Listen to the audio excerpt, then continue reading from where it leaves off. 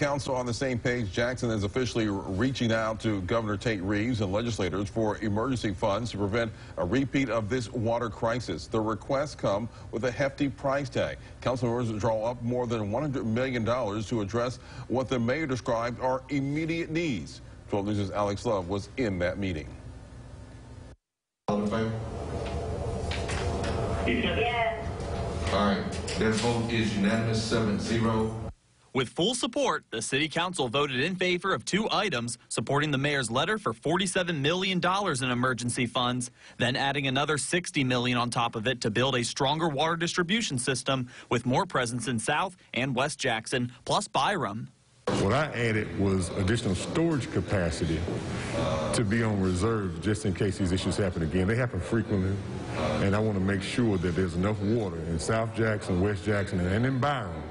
In total, this $107 million from state and or federal emergency funds under Governor Tate Reeves' state of emergency from the winter storms declaration. Jackson wants to build 4 water storage towers from Byram to South and West Jackson. The draft now goes to the Capitol to be introduced on the floor.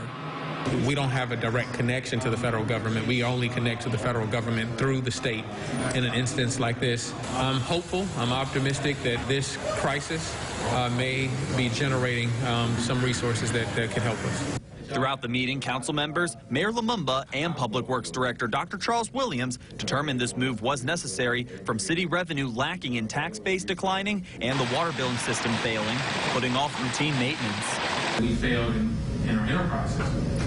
It's our enterprise system that would normally handle those things, but because we've been so challenged with that's why we don't have that. Our biggest problem is once we get past this, whatever money we get, we got to maintain it.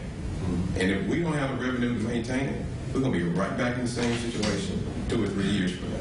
When it comes to our receiving revenues, we use a portion of that to pay off debt, and we still have some of it in reserve, so it hasn't all been spent. And we'll continue to make sure we're looking at all resources coming in to be good stewards of it going forward.